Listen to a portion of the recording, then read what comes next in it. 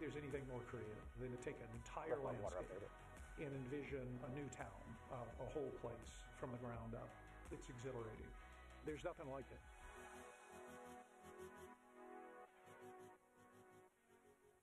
This was a story of grinding, dreaming it as one thing and doing it as another. Wildlight's a vision for a master planned community, a mix of uses over a big area. It started because there was a business purpose. We created this premise that said if we take lead over planning, over markets, over land use entitlements, over infrastructure, we can yield more value than some other strategy. I would say equally important and simultaneously, there was a community purpose. This company, almost 100 years old, has always been stewards over large environmental landscapes right around the country, around the world. And so there's an ethic and a responsibility for how you manage those things. We brought that same spirit to community development, and we said, look, we have an opportunity to create a higher standard, to be a model for others to emulate, and do it in a way that really does give back to the community. So why start here? One is because of the market potential, and the other was because of the scale of our holdings here. We knew that if we started here, we had the potential to create value over that landscape for a long period of time. There's power in community, right? I mean, incredible power. You focus on education, and you realize if you do your community right, you're going to create a learning place where people actually learn because they lived in this place in a way that would be different if they lived somewhere else. I could do the same thing around health and community, technology, environment, outdoor recreation, friends, clubs, activities, all those things that create rich life. You can make a difference in people's lives if you create the place right and create an environment where all those things just flourish. That's what's happening here, and that's what makes me tick for sure.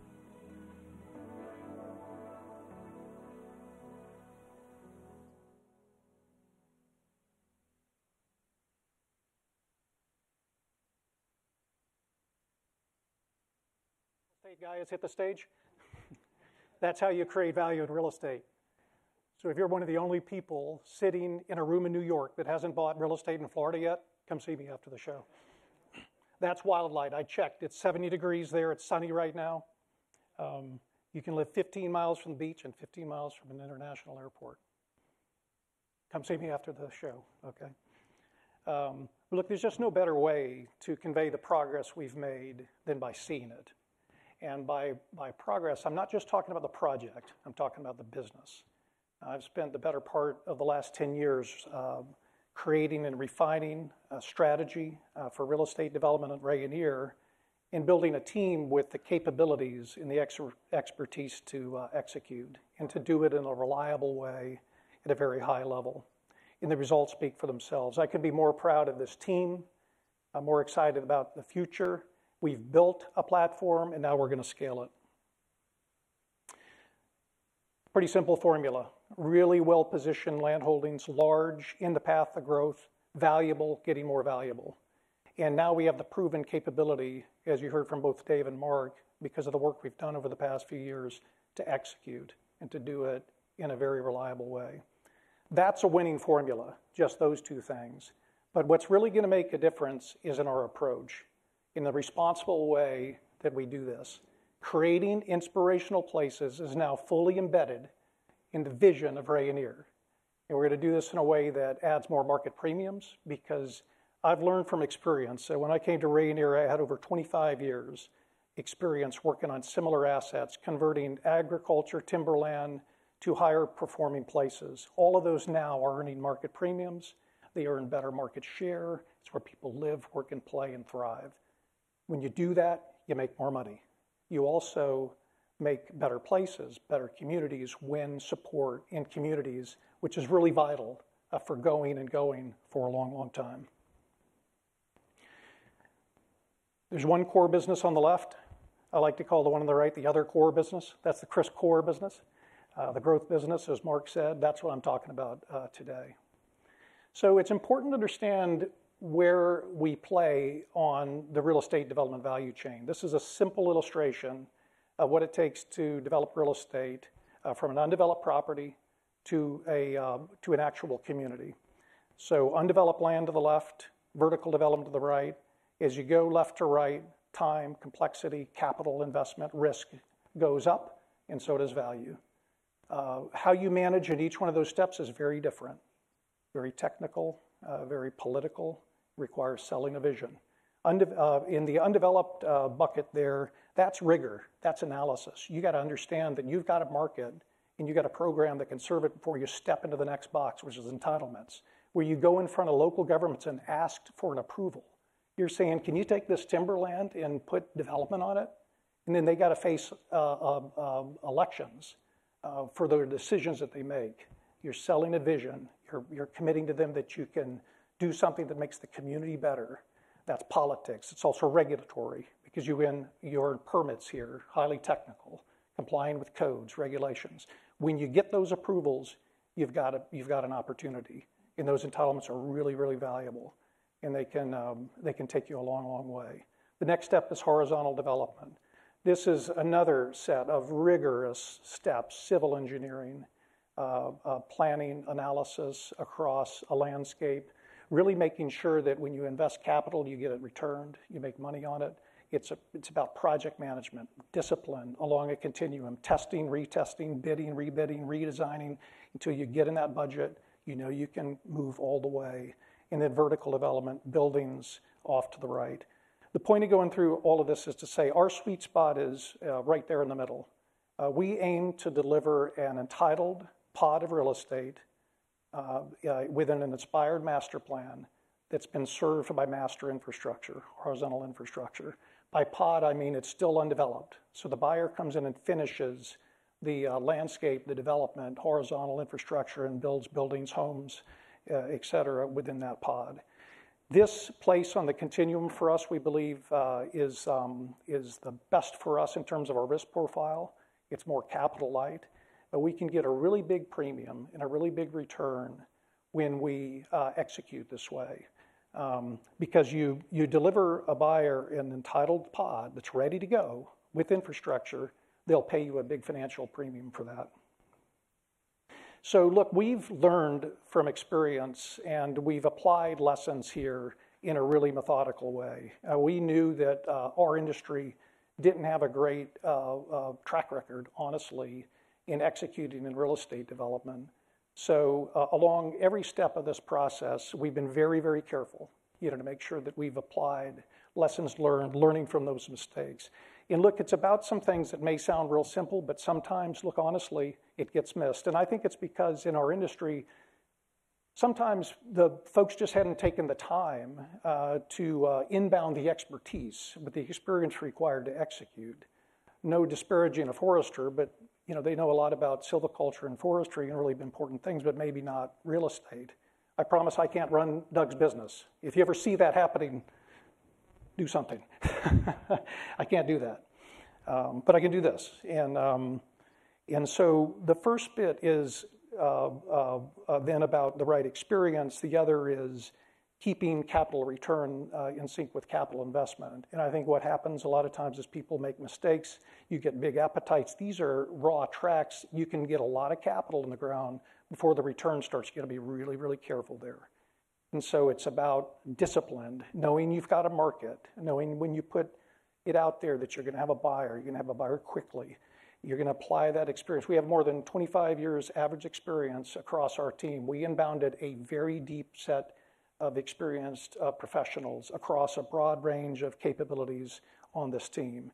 And I mentioned rigor. It's just always analysis, analysis, analysis, every step of the way, looking and re-looking back and forth, financial, technical, all those things along the continuum. And at the end of the day, what really drives you is trust, because we've got to have the trust of the local governments we serve, of the markets we serve, of our buyers, home builders, and developers, and always maintaining those relationships and that credibility, really, really important. So that headline is a true statement. This really is a unique and a competitive advantage for Rayonier, the market position, our scale, our reputation, our strong capabilities. So here's the size of the opportunity. This is 120,000 acres. I got to stop for a minute. It's 120,000 acres for a real estate development platform in Florida and Georgia, and then a smaller but really valuable set of assets out in the Pacific Northwest. That's an incredible platform for a real estate development company. I mentioned my experience. I've worked across Florida, Tampa Bay, Central Florida, Northwest Florida, across the Americas on many projects. This is an amazing set of assets for a real estate development company.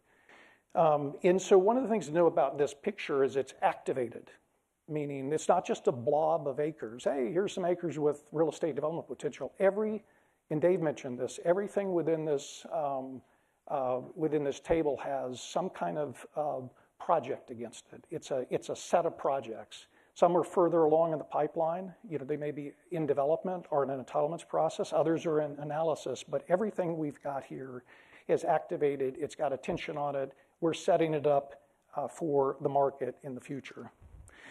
So drilling into our most significant opportunities, this is Northeast Florida and Southeast Georgia. Not a mistake that these are the most significant opportunities. It's where they're located. If you haven't checked, Florida is growing rapidly. 1,500 people a day by most measures. Southeast Georgia, not too far behind. This is, looking at the map, it's 300 miles from the Orlando International Airport in Central Florida. Probably most people know where that is. Up to the Hilton Head Savannah International Airport up to the north on this map. Everything on red there is land owned by Rayonier. Most of the people in this area, they live within 15 miles of the coast and 15 miles of an interstate. That's Interstate 95. Look at where our land holdings are vis-a-vis those metro areas, that coast, that interstate, significant opportunity, and it's only growing over time. One of the other things to know about this is scarcity. I've lost track of how many people have come to me wanting to buy a big raw chunk of land for the wrong value.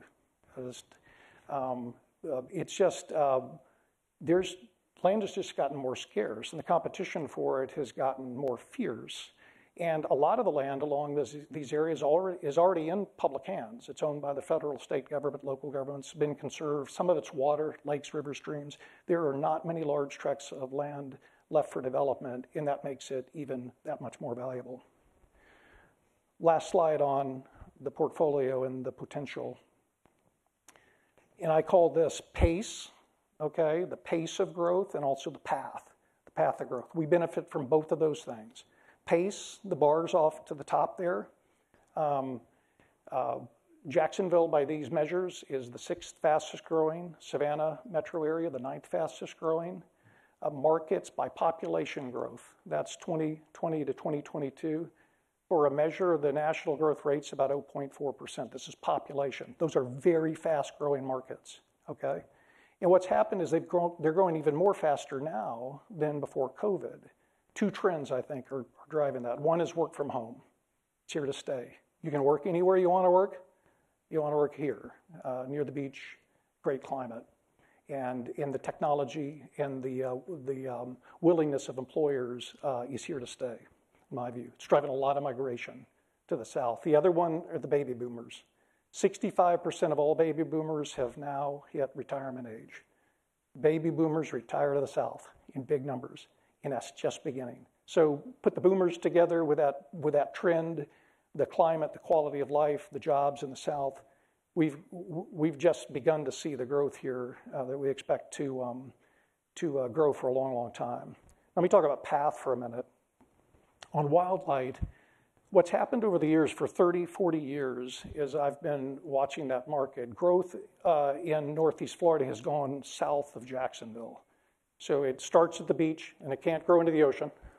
Starts at the beach, it comes inland, downtown into the south of Jacksonville. If you know that area, that's been some of the fastest growing real estate in Florida for a long, long time. So what happens when things grow fast? It gets congested. The roads are busy. The schools are overcrowded. Housing prices go up. The markets start to look for more opportunity, and it's come looking. And one of the reasons we put the Wildlight project out there is because our quantitative research, our ear to the ground, believed this was to be true. The market was coming north of Jacksonville, where, as Mark said, within 10 miles of that green on the map is the first phase of Wildlight. We own over 50,000 acres. So now Wildlight's pulling the market. The market was pushing in our direction. Now we're pulling it, and that's really turning on the velocity. Same story in Savannah. Okay, Savannah and Hilton Head have grown together. They ran out of room to grow. They started going south. If you know that area around Pooler, if you ever drive I-95 through there, that's where the traffic stops. That's where it gets slow because there's so much development in that area. And it's pushed it in our direction, which is Bryan County, Georgia. It's Richmond Hill. We own 20,000 acres within that 10-mile ring of where Heartwood is. This is also a market that's got a lot of organic growth because the state and the local governments there have been so strong on economic development. The port of Savannah is the largest, fastest growing container port in America. It's responsible for 1 out of every 10 jobs in this market.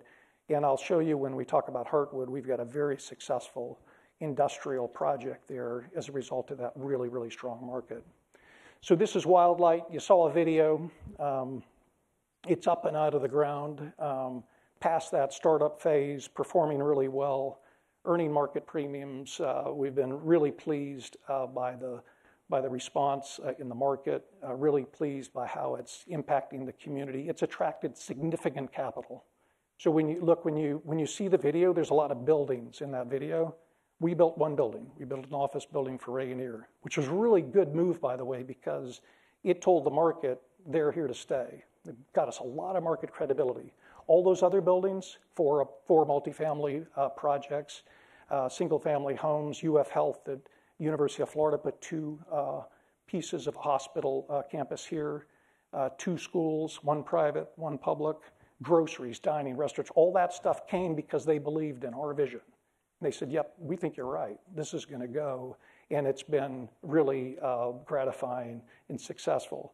Now, some of those buyers are coming back for more, certainly the home builders and other developers too, and we've been able to bring some of them even up to the Heartwood project that say, we like the way you guys do this. We want to be with you at that project as well. We've got a really significant sales pipeline now and a really proven concept. And so here's the best news of all. So Dave mentioned this. We've got a big entitlement approval last year that will allow us to grow up to 15,000 more residential units, more non-residential here, over about 15,000 acres. On the map, phase 1's a little less than 3,000 acres.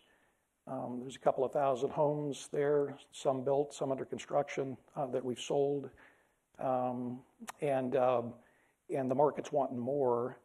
That goes to phase 2, 5 times the footprint. It's a plan that really sets up well for our sweet spot. So what'll happen through that phase 2, there'll be a new major road that runs through it. It's going to be built by the special district that sits over Wildlight that has the authority to sell tax-free bonds and build infrastructure and pay it back by the residences that come into the community. So there'll be a road built by the district, and we'll sell pods to home builders off of it. And one of the things about the way we structure our home builder transactions, and this has been something we've earned through the credibility of the project and the market, is we get paid 2 ways. One on the front end when the lot closes, and then on the back end when the home sells. So we get paid a percentage of the final home sales price. So when the builder does better, we get to participate in that as well. So the performance of the project really strong. We're excited about launching this. We're gonna be under construction here before mid-year. Everything we do, and Mark mentioned this, the reason we do it is because of all the rest of that land we own around it. Every time we invest here, every time someone else invests capital, we just spread that halo value over the rest of that land. And, it creates optionality value for the business for a long, long time. This is Heartwood, similar to Wildlight. We replicated the model. We extended our capabilities here. This is about 90 miles up the Interstate 95, a completely different market. Like Wildlight, exceeding our expectations. The market response has been tremendous. It's transforming the asset values there and the community that has received this in a really, really heartfelt, compelling way. And it's attracted significant capital as well. We've got 3 multifamily rental projects under construction here. More than 1,000 homes, land for that many units has been sold. We've got a K-12 school campus here, one of the largest in the state of Georgia, that'll have over 7,500 students on it, integrated right in to Heartwood. When people want to live in a community, they want to make sure there's a great school there. We got a really great school here. Last Friday, I was at the opening of the first phase of the healthcare campus here. Like University of Florida and Wildlight, we replicated that model, created a partnership with the longest serving hospital in the region, St. Joseph's Candler. They opened their first phase on Friday. That's all their capital, okay, creating this place. And then there's the industrial side of this project, which is extraordinary. I mentioned the port, how this market thrives in that regard. We sold since the interchange opened here, which was a major catalyst for Heartwood. The interchange on Interstate 95, a new interchange opened in 2021.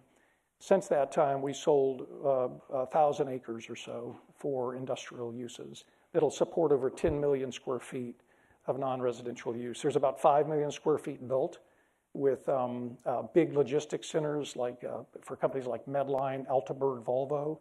And Hyundai is under construction on a manufacturing facility here that'll open this year and employ about 1,500 people. Those are jobs. They need houses. They go to grocery stores. That's how you create value in real estate. So like Wildlight, significant part of our growth strategy when you look at our EBITDA targets will come from Heartwood. So here's the Pacific Northwest, acquired as part of Pope.